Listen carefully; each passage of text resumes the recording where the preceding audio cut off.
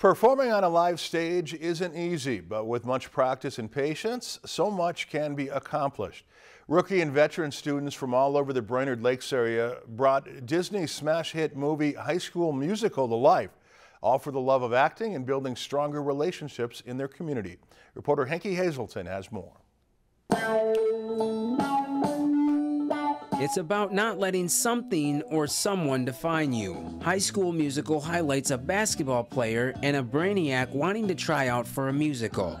Unfortunately, they don't have the support from the people they depend on most. Oftentimes, students endure the same or similar obstacles, but through music, director Joey Yao is trying to see that changed.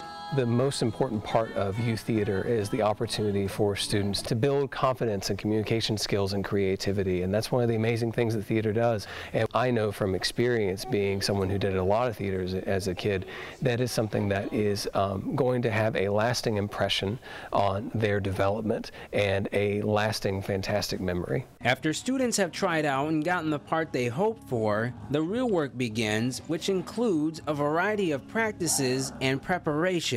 We have our lovely choreographer, Amy, who did a lovely job teaching all of us our dance moves. Then we also have hair and makeup, which actually in this production is self-done. Everyone's kind of doing their own makeup in this production. Then a lot of the lighting.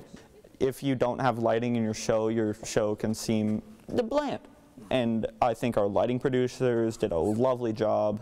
I think the lights are fantastic. No matter the outcome of the play, students expressed this isn't just a play. It's a place where an athlete can be a singer and a brainiac can be a dancer. It brought together a lot of open-minded friendships where everyone knew each other and they could hang out. And you can trust the people here because then you're able to realize when they're acting and when they're not. It's really fun to kind of just be yourself and not mask. I feel like I can make friends here more than at school or something, and I feel like I can just be myself and not get judged all the time.